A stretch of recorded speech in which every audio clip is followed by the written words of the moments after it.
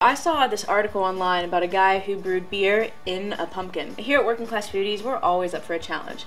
So I called my best friends, Megan and Corwin, who have been brewing beer in their closet since '06, and asked them if they could maybe help us figure out how to do this. We've been home brewing now for 3-4 years.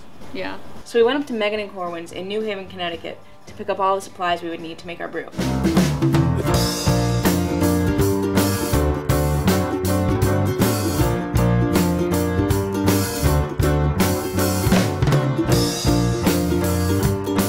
This week on Working Class Foodies. First, we hit up the orchard to get 2 pumpkins, one to brew in and one to flavor the beer. Then we went by Maltos Express to buy the hops, malts, and grains we need to make our beer.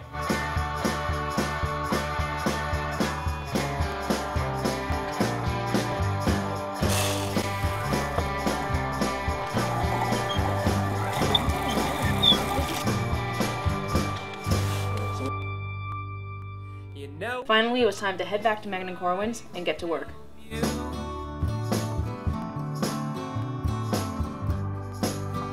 know you're chewing on the road.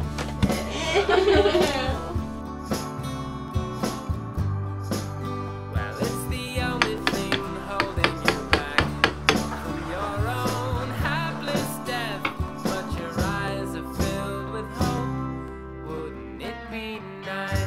Well, this is an ale. It's a light ale that we put some pumpkin in when we made the wort. And the valley is wide and everybody can see. And here you're so uptight.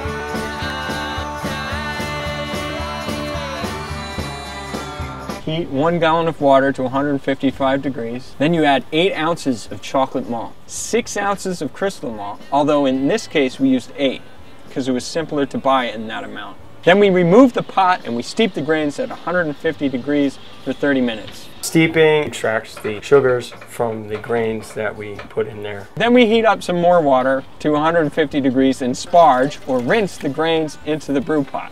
Then we bring the water to a boil, removed it from the heat, and then we added Fuggles, which is the hops we were using, our malt extract. This is a very light sugar, so the yeast will eat this and turn it into alcohol. And our Lyle's golden syrup.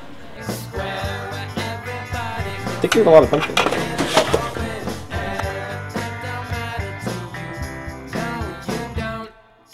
Then we add enough water so that the volume of the brew pot is 2.5 gallons. And then we boil it for 45 minutes. More hops. The first batch of hops is for bittering. The second batch of hops is for flavor, and then you could do a third that would be for aroma. And the Irish moss, which helps clarify the beer. Proteins and solids are attracted to the Irish moss and latch onto the moss and then leave the beer nice and clear for you to drink. Boil for 15 minutes.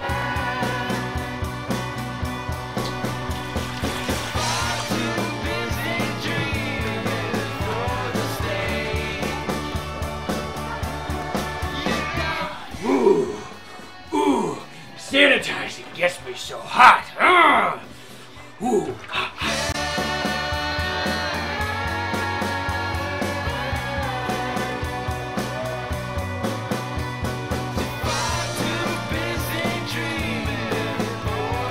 If you don't have a wort chiller, which most people don't, it takes a really long time to chill 5 gallons of water to boiling water. Yeah, to 70 degrees.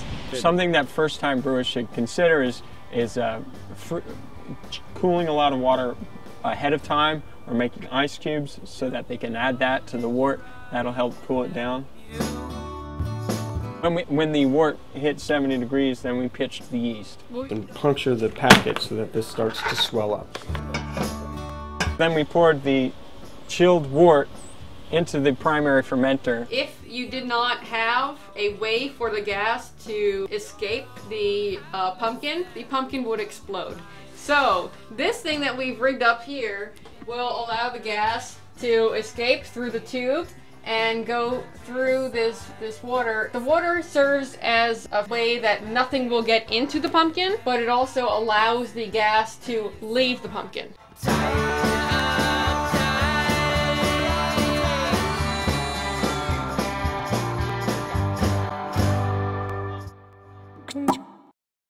Dana Coronado. I'm from San Antonio, Texas. Tamales during Christmas. I make mine more real and more original by adding ketchup. Sounds weird. You never hear about tamales with ketchup, but you know, that's how I make mine taste better. That's a real treat.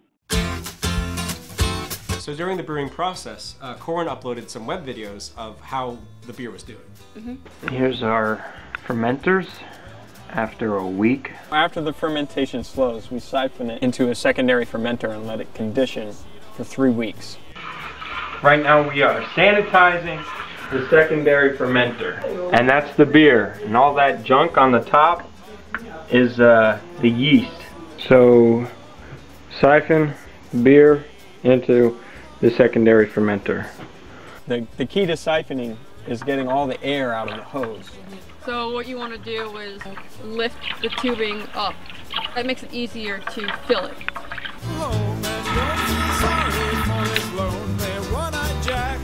Almost empty. After it's done fermenting and you've transferred it to the secondary fermenter to let it condition, at that point you can get a pretty good sense of what the beer is going to taste like when it's done. And now the real test to see whether it's poisonous or not. I will volunteer myself and my health to test a little of the beer. To your health.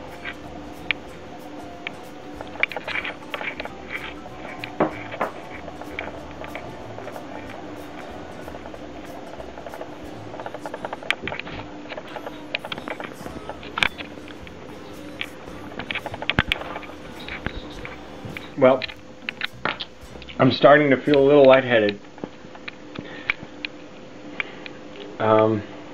We were just talking about it, and has the aroma of baking soda and vinegar, apparently. It sort of tastes like the mouthwash you would use after you vomited.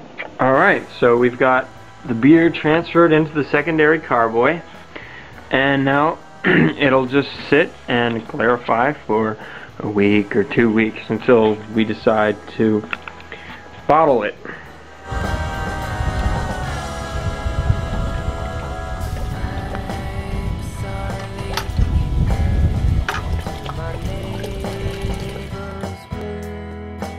It's 2 cups of water with 1 1/4 cups of the light malt extract. And we'll need to boil this for 10 minutes so that the sugar properly dissolves in the water. And then we'll be able to add it to the fermenters and bottle it so that it gets carbonated in the bottle.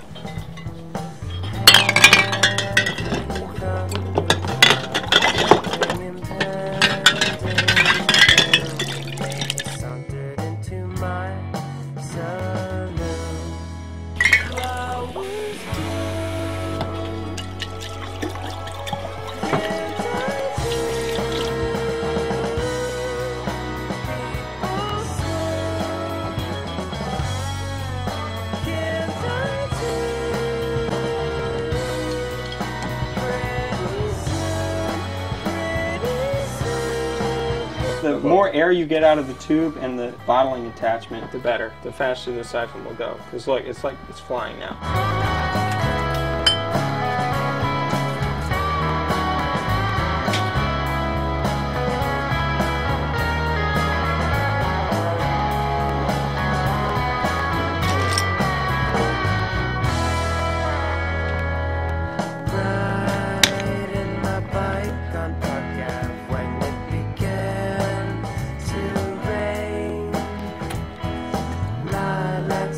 After you bottle, you let it sit from anywhere between a week to 3 weeks, and then you drink it. Get smashed. Right now it tastes sort of like a flat amber ale, I want to say.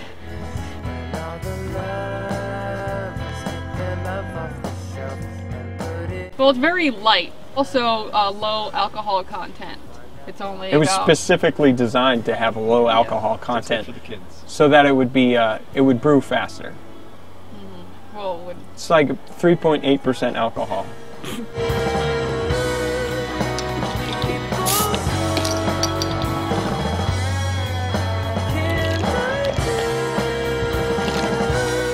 Homebrewing is a complex process.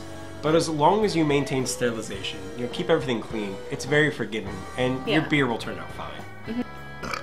Even though it does take time and some special equipment to make homebrew, the equipment itself isn't necessarily that expensive. The total cost for our homebrew came to just under $50 for 50 bottles of beer. Not bad. Working class brewery Cask'O'Lantern came out pretty damn tasty. Oh my. Damn, dude. If you've ever homebrewed... So, if you've made homebrew before and you have a favorite recipe, let us know. Or if we've inspired you to try it for the very first time, let us know how it goes. Yeah. We'll see you next week on Working Class Foodies.